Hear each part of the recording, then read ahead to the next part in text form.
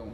Merci, Monsieur le Président. Last Friday, I had the pleasure to attend the mass dinner of the 632 Phoenix Royal Canadian Air Cadets Squadron in celebration of their 25th anniversary.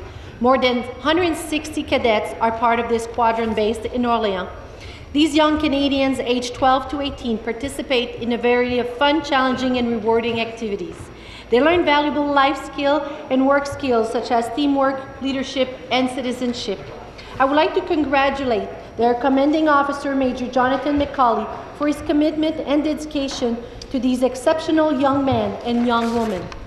It was enlightening to speak to some individual who at such a young age already show leadership and speaking attribute. I was especially touched by a young woman by the name of Ashton Ribble. She is the cadet representative of her squadron in the Effective Speaking program. Her speech topic was about the 100-year anniversary of women's right to vote in our country.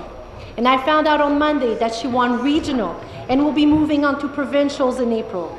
All this to say that we do have a bright future with our youth in Ontario, Monsieur le Président, and I thought important to specify this today as we show our commitment to eliminating bullying. Merci, Monsieur le Président.